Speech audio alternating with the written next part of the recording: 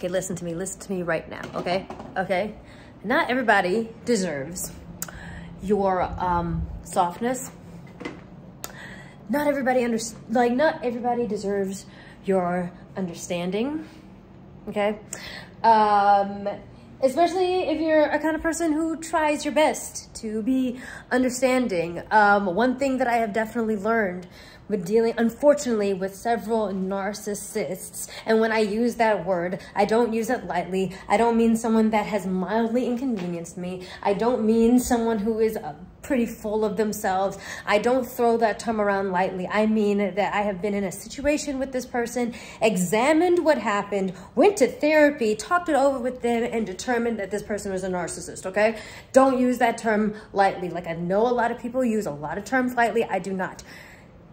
Like, when I tell you these people are not interested in mutual understanding, you have to realize that, okay? Like, you can try to go about it the most diplomatic way. You can be kind. You can be really, really nice. You can be gentle, and they don't fucking deserve it, okay? And I say this not because I'm like, oh, I'm advocating for you being a bitch in any situation, no matter what. I'm just saying that if you ever want to protect your peace from people like that, you have to realize that kindness,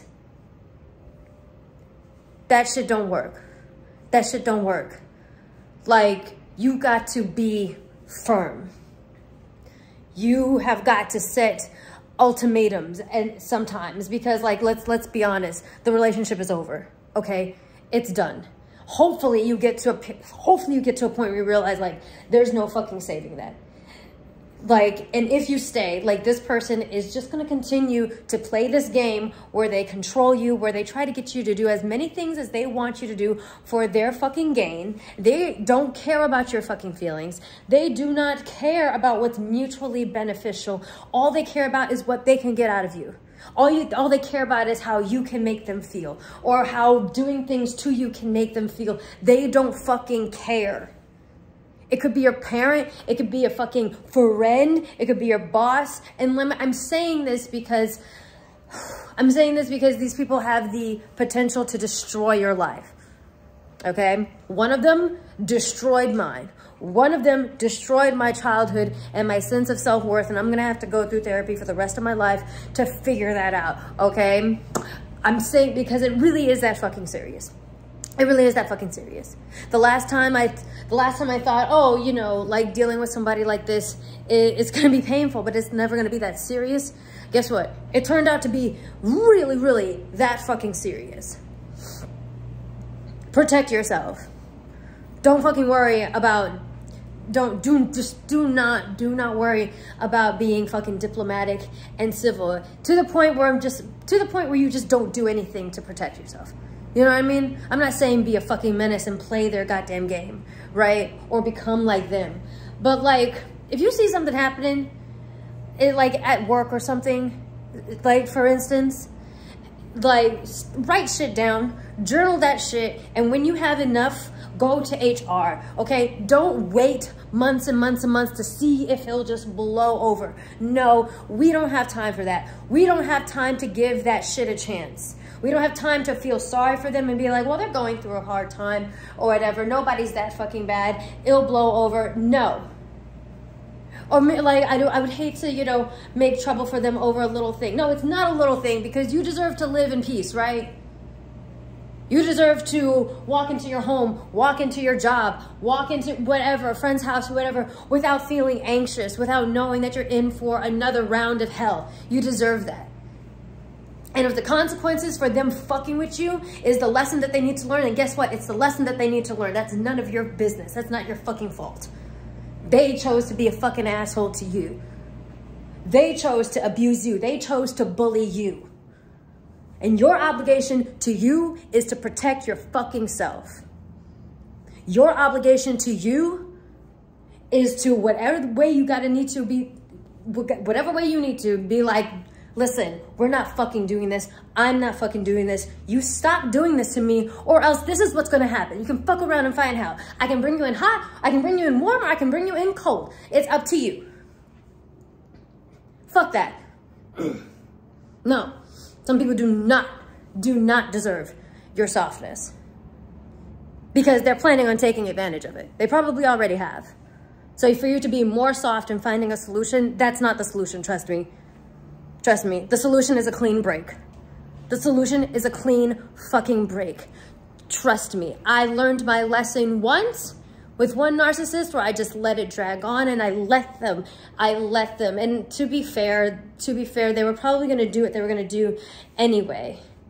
But I allowed for more time for that to happen because I was like, oh, nobody's that bad.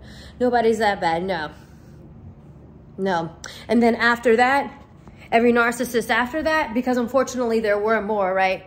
Because there's never just one. Like if you're the type of person to keep on encountering this, like this kind of person, like you're probably gonna keep on encountering it. Everyone after that, I knew that it was clean break time. Clean break. No.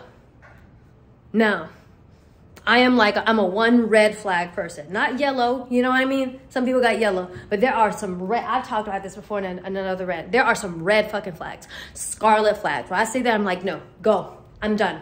Absolutely not.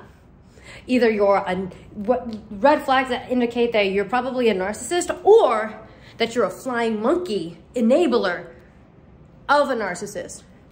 Bye. Because both of those kinds of people have ruined me. Both of those kinds of people have done everlasting damage to me. Don't let that shit happen to you. Don't let it happen as much as you fucking can. Okay? No. I talked to my therapist, like this is something I had to work through. I was so concerned with, taking high ground. And again, just like handling it as nobly as possible. In some situations, just can't be handled like a Girl Scout or a Boy Scout, person Scout. It cannot be handled like a Scout. As in Girl Scout, Boy Scout, person Scout. Sometimes it got to be handled like an Attack on Titan Scout. You know what I mean? Sometimes it's got to be like that.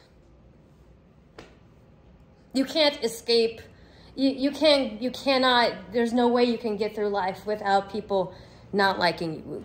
Without people not liking you. It's going to happen. It's going to happen. So if it's going to happen, at least let it be for the right fucking reasons. At least let it be because you stood your fucking ground. While trying to do the least damage to others. Because standing up for yourself doesn't need to do damage to people that don't deserve it. But some people have it fucking coming because that is their fucking nature. Some people have it coming. And they don't deserve your softness. Protect your fucking self. Get out. Have somebody sit there. Have a mediator. Get a fucking lawyer. Whatever the situation is that you gotta do. Drop the fucking papers. Drop that fucking, restraining order.